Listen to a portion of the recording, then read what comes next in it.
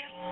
Yes, hi. I'm right here on 4th Street by the Anthony Elementary in Anthony, New Mexico. Okay. And there's a gentleman that is walking and talking by himself, and it looks like he's carrying a rifle or a pellet gun.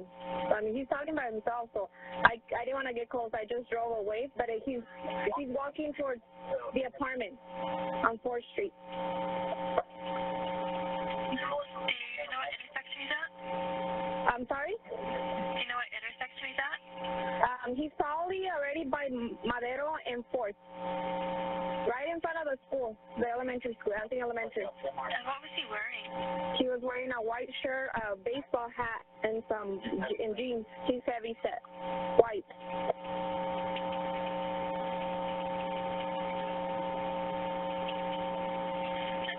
Okay, and did you see what kind of gun it might have been? Well, it looks kind of like a rifle. It's long. He's carrying it, hanging it on his shoulder. Was he aiming at anybody, or is it just over his No, shoulder? he was just just on his shoulder.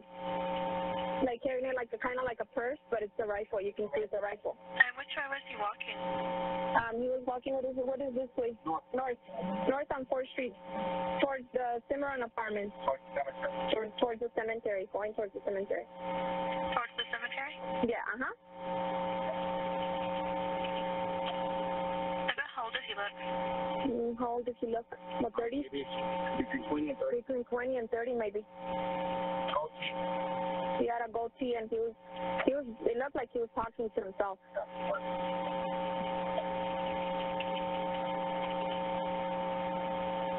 Did he look intoxicated, or? No, he was walking fine. He was walking on the sidewalk, and, he was walking fine. He didn't look like he was intoxicated or anything. Okay, so it looked like he might have mental issues, or? It looked like it. He was talking to himself, so I'm sure he did. Okay, and can I get your name now? Yes.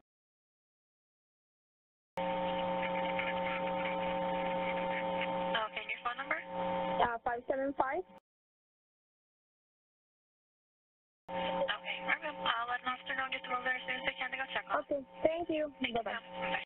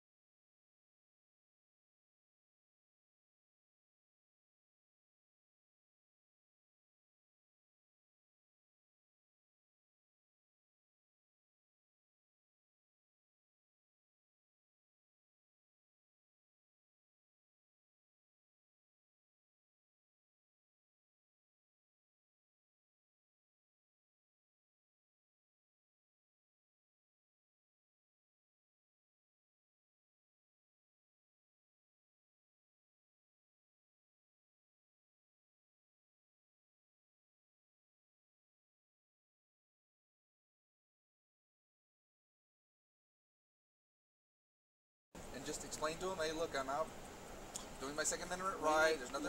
When I put it down, that's where it becomes legally disarming. No, nobody's legally disarming you. It's for officer safety purposes. If I voluntarily put Have you ever heard of a Terry frisk? You ever heard of a Terry frisk? You know, as it's an officer's right, I can come pat you down to make sure you don't have weapons. If we're called to come out here to you, we can make sure that we secure the weapons until we're done with you. And if there's nothing wrong, right?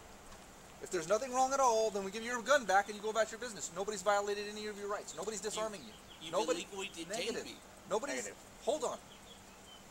Nobody is freaking illegally detaining you. You need to listen instead of sitting here with your hard head. Listen to me. Of course you're free to go. Listen to me. I'm trying to tell you something and explain to you so you don't get freaking in trouble somewhere else. I'm telling you, if we're called by dispatch, we are legally here. No, I know we are legally here. I know you guys have to show up, make it look good, because you guys can get in trouble. I understand Listen to me. Listen to me. For officer safety purposes, do you know how many officers get shot from legally carrying firearms? No, I know that. That's what I'm saying. I know. So if an officer tells you, hey, you know how many get shot from people illegally carrying firearms? But listen to me. I do. Okay. But listen to me. If an officer asks you, could you please put the gun down until we figure this out? Just do it. It's not. Nobody's illegally detaining you. Nobody's doing anything. Why We're should here I legally. just do it?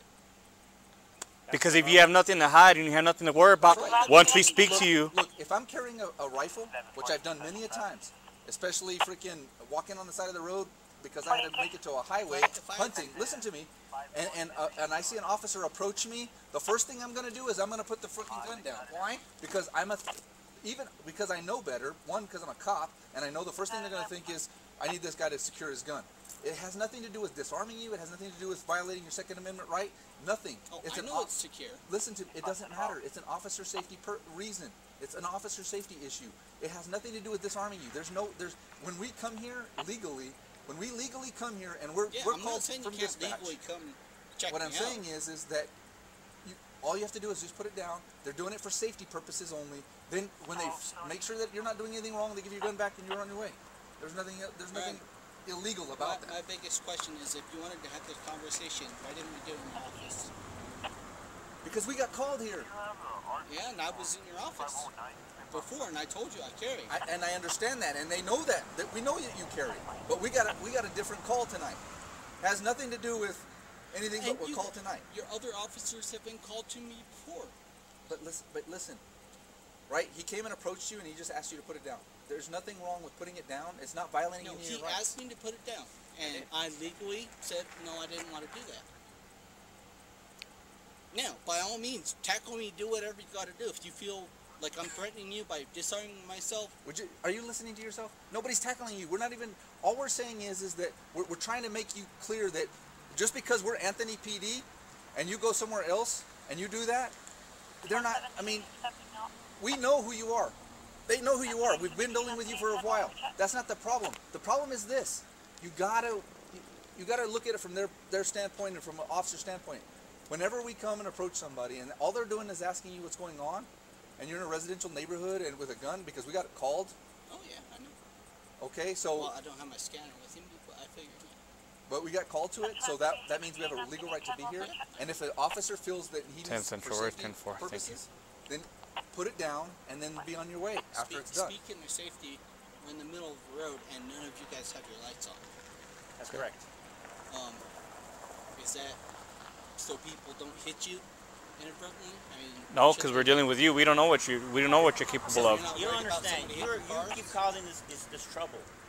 You are taking us off the streets. I'm not causing trouble. You are, sir. Somebody is making a non-emergent 911 call about a gentleman with a shotgun who you've already introduced yourself in a residential area where there's several kids. There was a few kids out here. There was kids out here. Yeah. As soon as they saw you walking up, they saw us. They walked in. And I care with my kids. Okay. Exactly. Okay. Look, nobody's saying it's perfectly legal for you to carry. But what I'm saying is when we're called to a call, we're legally obligated to come to that call. Okay. Now, if their officer's asking you to put the gun down, just put it down until he figures that everything's legal and you're doing everything properly. Then you can pick it up and go be on your way. That's it. Nobody's questioning anything. If I voluntarily lay the weapon down. If I don't, then it's on you guys, and then you can illegally disarm me. You know, Brian, you're causing more problems than you need to. Nobody's saying that they're illegally disarming. Nobody's going to illegally disarm you. It is perfectly legal. Good. It is perfectly legal for me to come pat you down to make sure you don't have any weapons whenever we're called to you. That's perfectly legal. It's called Terry versus Ohio. You better read case law. Okay? No, I know lots of case law. Here's what's going to happen. Okay, one of us is going to get called here to you again, not by random, not 45 minutes. We're waiting. You're waiting for us to get here and see how long our ETA is. Okay. Next time, if somebody asks you to put the gun down, the chief said just put it down until we're done speaking to you. Once we're done speaking with you, then we'll let you go on your way. Give me a state or local statute for that legal. It's for our safety. Give me a state or local statute. Here's what happens. Here's what's going to happen. One of these days, you're going to refuse to put your gun down, and they're going to charge you for obstruction because you're refusing to listen to our commands. Does that make sense? If I'm not legally detained, then I believe I'll just walk away. It's a different story. Dude, just let him go. Let him go. Where does he live? On First Street.